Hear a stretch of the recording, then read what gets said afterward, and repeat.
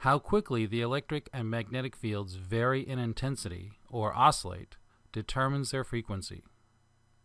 If a radio wave passes through a complete cycle 100,000 times per second, then its frequency is said to be 100,000 Hertz. Radio waves travel at the speed of light, and the distance traveled during one complete cycle determines the wavelength of the RF signal. Lower frequencies have longer wavelengths, while higher ones have shorter wavelengths. Due to the fact that RF travels at the speed of light, or very close to it, the wavelength of a radio wave can be determined by dividing the speed of light by the frequency. As an example, an RF signal with a frequency of 870,000 Hertz has a wavelength of 345 meters.